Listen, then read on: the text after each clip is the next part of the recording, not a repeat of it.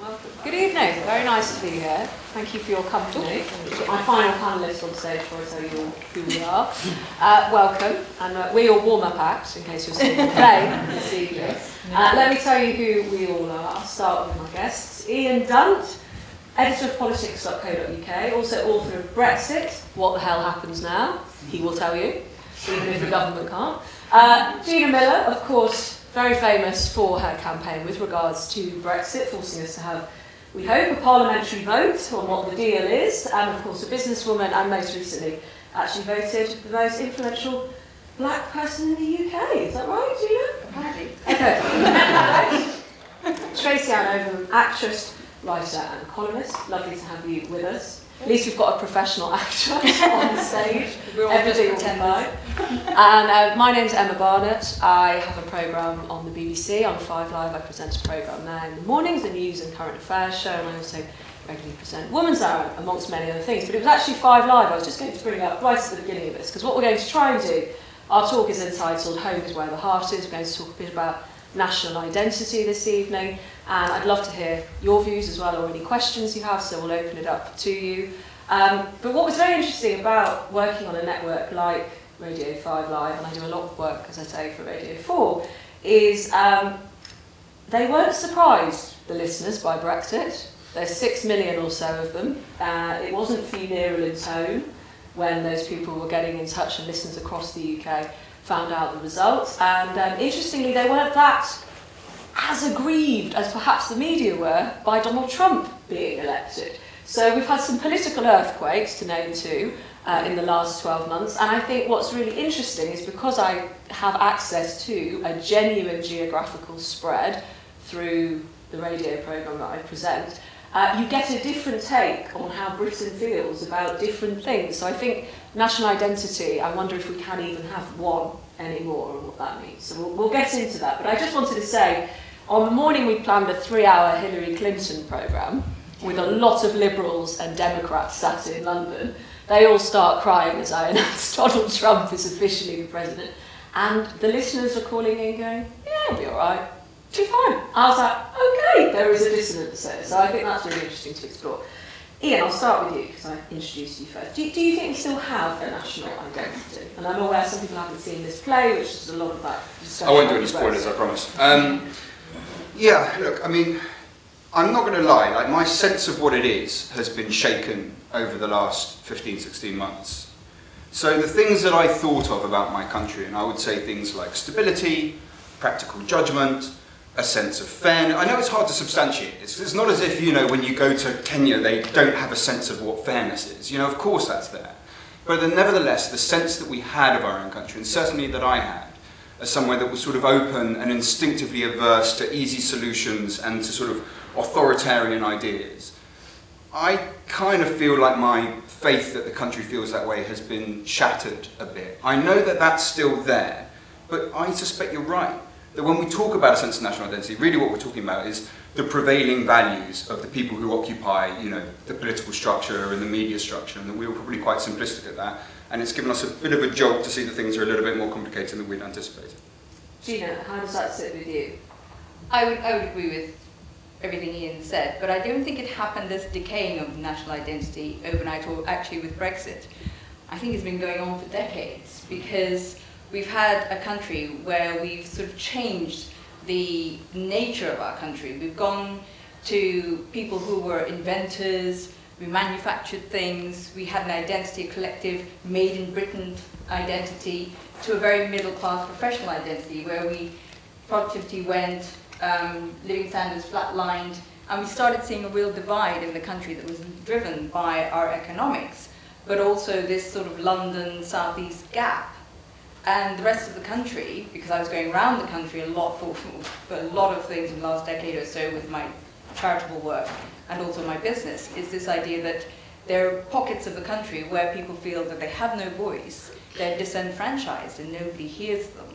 And we could say that consecutive governments haven't actually lived up to including those people and bringing them into our identity. But what I find really difficult is that the flip side of identity is also patriotism.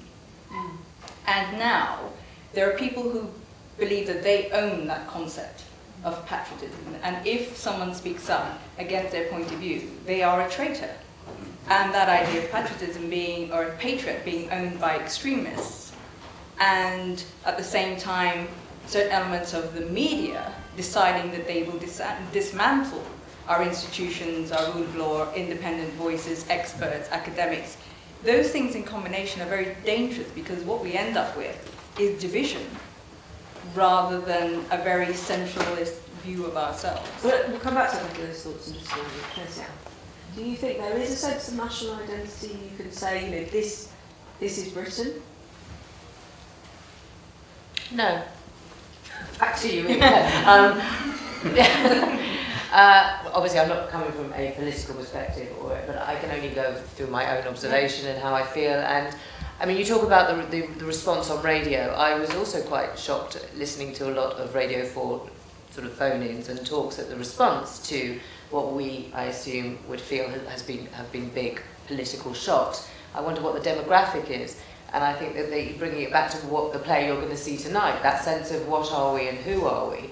When I think of Britain, I think of you know, all the cliches, brave, stoic, a nation of shopkeepers, you know, ultimately middle class, sort of not cautious, but, you know, very stable. We have a very stable political climate. This sort of Protestant world surrounded by heated Catholics. You know, it's a very stable country, and we are now committing slow political suicide in front, and people don't know who we are anymore or what we're doing. And I think we've got exactly the same problem, because I don't think we do know. And I think when I think of being a student and being a young student in the Thatcher time, that was a sense that brought us back to national identity. You know, this is what we are. Britain can be great, but in a Thatcherite way. But then there were which was very white and sort of middle class, and then I think under Blair, who acknowledged that there were lots of races in this country and lots of people that didn't have that, he tried to incorporate it. And now there's this fracture between the sort of Blairite view of sort of different identities making it up, and that was okay, and us putting ourselves apart to some old idea of what we were, either during, you know, under the imperial colonial days and under Thatcher. So does that make it an impossible place to govern, in that sense? I mean, if we are having these pockets of Britain that feel like they've had no voice for a long time, that they finally do get a voice, which then sends an earthquake or a tremor to Westminster, where I sit every Wednesday and talk to MPs and see how they're doing. At the moment, we're talking about sleaze, obviously. We've not remembered any of the other political issues for about 10 days, and I guess not. But, you know, has that made it a country that is almost impossible to govern? Gina or Ian, perhaps on a political point for a moment. No, I don't think so. I mean, the reason it's impossible to govern right now is because you have a Prime Minister with no authority, with no majority, you have no consensus around the cabinet table or in Parliament or in the country itself for any of the outcomes that we can follow, whether it's Remain or soft Brexit or hard Brexit. I don't believe that there's consensus for any of those things. But those are quite specific issues that are taking place that are to do with the policy that we're pursuing right now and will be pursuing realistically for the next 10 years or so. Oh, goody. Can't yes, there's a lot more chat about country of origin and customs requirements in the next 10 years of your life, I assure you. But also, but you know, in terms of really what goes on in the country, no, it just makes us more aware of actually the broiling sort of ideas and characteristics that the country can have. And that's, I think, quite distinct from any kind of question of government. Well, I was going to say also, the things that we would have looked to in the past to sort of guide us and give us information, you know, this concept now, you can't trust any news outlet, fake news, it's all, you know, the labels that are put on, you know, there's these sort of Blairite conspiracy theories, Tory conspiracy theories, right-wing press conspiracy theories. We are turning into a nation of nutters. So, you know, you can't trust, it's almost like you can't even trust what was giving you information in the first place. One of the things that's changed is people actually used to people got on with their lives. They trusted the infrastructure, they trusted politicians, and they were busy. They said, we're going to elect you to represent us, and we're going to trust in paying our taxes to know that that's going to go to look after our social good. And there was an element of trust that's slowly been dismantled, either through, because we've let people down, successive governments have let people down, or the media have chipped away at that trust, or there has just been a lack of respect and honesty in our institutions. So all in all, what has happened is that bond of trust is gone. And so we need to rebuild that. And I think it is possible to govern this country if we talk a different language. If we start talking about not binary left or right or division, but actually about the country and the values we stand for. Because values are different from a religion or which region you live in or how much you earn. If we have values of tolerance, respect, inclusiveness, those bind us all together. But I thought that might be in some of your answers about what is this country. Which well, those are the things that I think are this country. Which is tolerance and taking people in and, you know, people working hard. I mean, they've come up in different ways, but they weren't in necessarily any of your original But didn't that get blown out the water with the Brexit result? Because the enemy of the people seems to be the people. It's weird, you know, I can't I come from, my mum is Guatemalan Lebanese, my dad's English, got brought up on, you know, the hard streets of Hampshire. And you can imagine, like, in that kind of setup, yeah, no, you can see it, really rough time on it. And like, you can see that in that kind of context, you actually have this really quite positive view of Britain, of the kind that you've just described. We're very welcome, you get a fair shot, we're taking away, you know, and actually then you suddenly come face to face with this stuff. And coming face to face with it, I've got to say, I'm really struggling to access that part of me, that patriotic sense in me since the vote. And I'm trying to re-establish connection with it. I get it. I have these sort of moments where I see things that used to do it, like little cobblestone lanes or pubs or stuff that I find deeply reassuring to look at.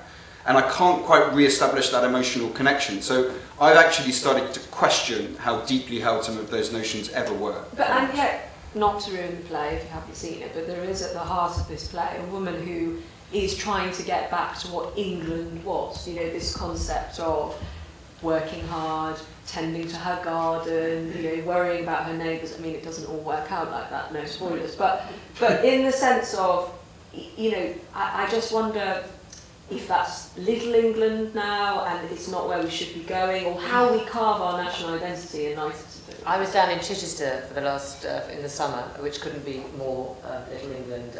It's beautiful, it's wonderful, the people are great, but it was like, you know, you go back there, I've done a few seasons there, and it's like, you imagine it hasn't changed since 1952, and there's something quite comforting about it, and it's lovely with the cream teas and the church bells and, you know, almost totally white audience. And but it's also quite frightening because it feels nothing to do with urban Camden where I grew up, or the Manchester Royal Exchange where I was before, or on tour when I was down in Bath.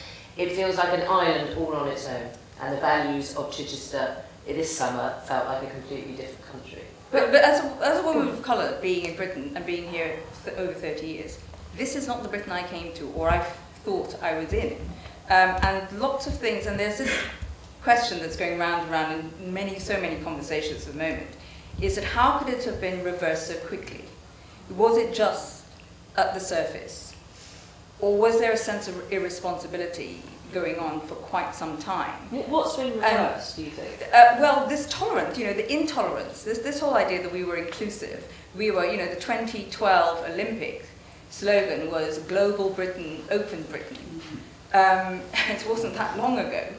Well, we could still be global Britain. Yeah, but I think we still are there. But just not part of the European Union. No, but this has got nothing to do with the European Union. No, but I was wondering if you were saying it was in reverse since Brexit. Sorry. No. I don't. I think that was something that it was like a volcano that was bubbling up underneath, and that was the thing that exploded. I don't think it wasn't the reason. It was actually one of the symptoms. It's not the reason. Brexit is not the reason for where we are today. It is definitely one of the most severe symptoms of it. But it's, you know, why is it, if you look at what's happening, the rise of the far right around different first world Western cultures, we've all been based on liberalism and capitalism, the same models that haven't worked. So we have to be honest about what is it about those two models that have not worked. And are we all responsible in some way for the fact it hasn't worked? Have we all been a bit too lazy? Those who've risen to the top, a bit too irresponsible. Our politicians, a bit too much in search of power. You know, we have to look in the mirror and be honest about why we are where we are and all take responsibility.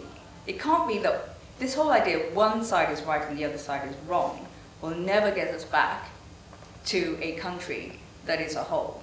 But I think you're absolutely right. I think that protest vote that was Brexit and that protest vote that one hoped was Trump that voice does need to be heard and honoured because it obviously has caused mammoth shifts, but somehow the dialogue doesn't seem to be possible. Because so Charlottesville, for example, the march that went on there that feels like it could happen here imminently, we're getting further apart than we are able to talk because I think we don't know what our common language is anymore. I don't think that's true. I think if you go into a restaurant, into a bar, if you go into places where ordinary people are, you look in a playground, you sit on a park bench, people are not shouting and screaming at each other. Or, I mean, they might do to me sometimes because they're angry at my voice, but on the whole, people are not doing what the media is reporting on the front page. Well, that's why I was interested in what you just said, that this isn't the Britain that you necessarily move to or feel like you've become a part of, because at the end of the day, and also when you say people just getting on with their lives, all the evidence suggests, you know, far from the lovely theatre that we're in, people are just getting on with their lives and are living relatively peacefully. I mean, there are figures, yes, which show hate crimes had a big spurt after the Brexit vote, which you may argue is a symptom or not of this. But at the same time, you know, what if, you know, it's just a lot of people doing a lot of hand-wringing, do you know what I mean, at the moment, about the station? I think, the extremists, the 1% or 3% whatever, who used to be at the end of a pub bar or in a bedroom being extremists, are now doing that on social media. And are now, they've amplified their voices and they've got more people listening to them, and there's definitely been an increase, but I don't think it's to the extent that the alarmists are saying. Okay. But I think it's definitely increased. Well, there's also a sense, of course, that this was validated right at the top. So after the Brexit vote, there was any number of interpretations you could have put on that thing, and obviously I would have preferred, given that 2 nations of this country, of this state, didn't vote for Brexit, and that there was quite a narrow vote, that we'd followed a more moderate interpretation of it. We didn't get that, but not only did we not get that, the crucial point for me, more important than the vote itself, was Theresa May coming out for her conference speech and doing the, if you're a citizen of the world, you're a citizen of nowhere. Because that was the point where I just thought, oh Christ, it's a culture war now, and it's a culture war validated from the top, right at number 10. Now that wasn't just a comment, I don't think, against immigrants. And she's a true believer on immigration, Theresa May. She's not mucky about it. She's not like David Cameron, where he's like, I want to do it down to the tens of thousands, and then implements absolutely no policies that would actually make that happen. I think she really believes this stuff. It was, I think, also an attack on people who sympathised and associated and felt allies of immigrants.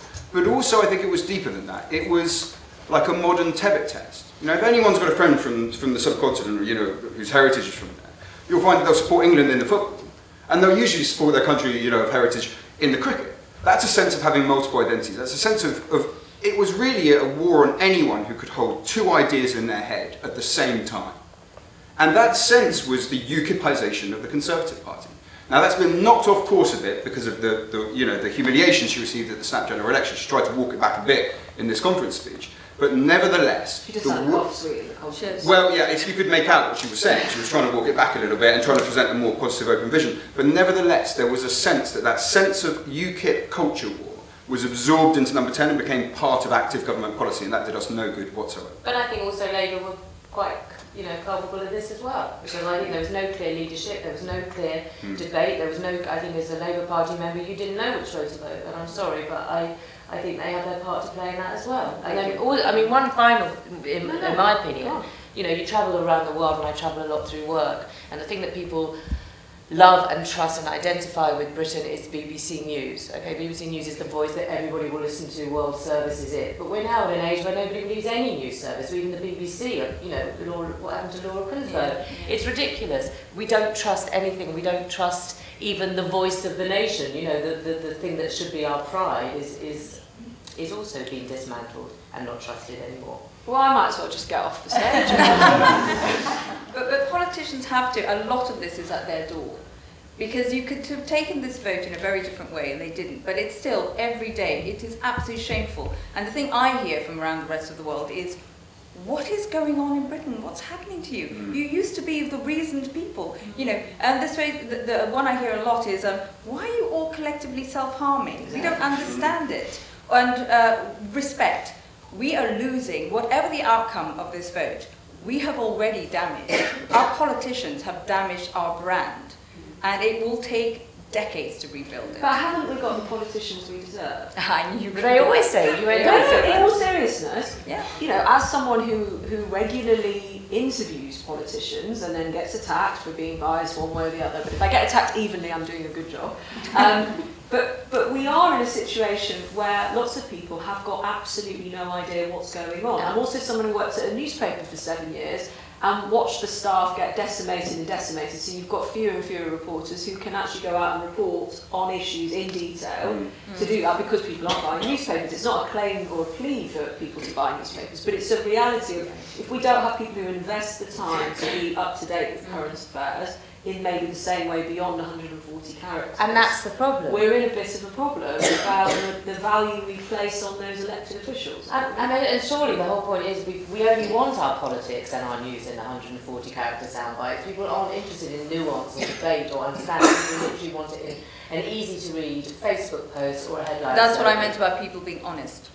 I don't know where we are. I don't know. Because we have to be, because everyone's, you know, it can't be that on one hand you want the 140 character news, and then the other hand you want responsibility to vote for everything, or say we should be going to a direct democracy rather than representative democracy, when you won't do the homework or try and find out what the debates are. What do you think potentially? I mean, because we started this conversation and we can come back to this about who we are at the moment and how we are seen by the world, perhaps as well. I mean, that's another element to explore. But how do we come back from this? I mean, is there a way back from this so people are engaged in that way?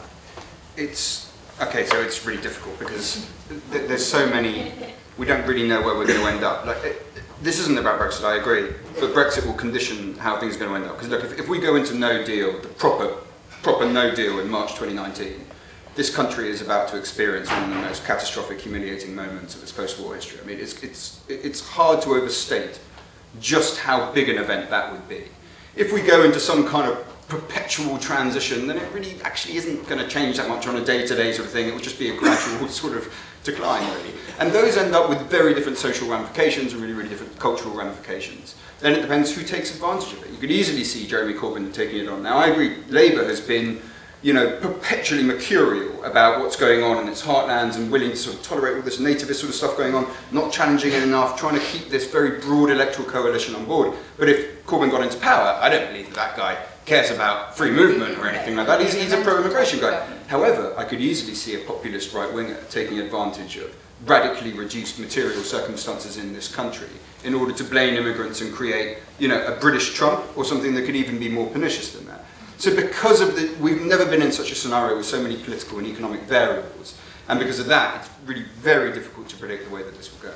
Just on a grassroots, non-political, I can't see how we're going to go. I don't see this country ever going far. I just don't think, only because I come from a background where my grandparents fought Cable Street alongside, all the working class in this country are not actually particularly right-wing. That's what I would call Britishness. I remember hearing my great-grandparents who were immigrants coming over here and adopting, loving their adopted home country and fighting alongside. It was about a workers' thing, it was about a solidarity of workers, and that was an amazing thing. I think they'd be turning in their grave if they could see what's happened now to the Labour Party. I feel the same aversion, but what it makes me think of is, George Orwell has the line in the Unicorn essay where he basically goes, look, if socialism comes to this country, we're still going to keep the Queen and we're still going to have the Red Post Box and the Vicar on a bicycle. Now, if we go far right in this country, it'll be in a Farage kind of sense of, it still has all of those accoutrements of the normal, twee Britishness is presented in a way that is tolerable, but ultimately entails a really quite severe right-wing. But he's won 7 times, Nigel Farage, to become an MP, which I reminded him on TV the other night, didn't go down very well. And he's never made it. Yeah. And I don't necessarily mean him specifically. I mean, that manner of communicating really quite right-wing ideas will be done in a way that's obviously not about the jackboots or anything like that, but has the same kind of concept. I don't think we'd end up with I think we'll end up with a far left. I think it's more likely, yes. I think it's probably more likely that we'd end up far left than far right. Yeah, absolutely.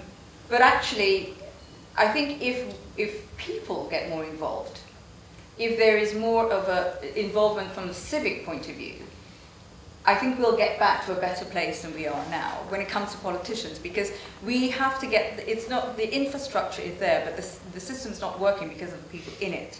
And I think that's where we have to take more responsibility as people and try and get better politicians How do we in do this that? place. By voting for them. Or by actually protesting. We're going to have to get back to actually being, you know, bombarding them with their surgeries and their... But that's all we do is protest. We're a country of protesters now. No, we haven't actually. We've been very lazy.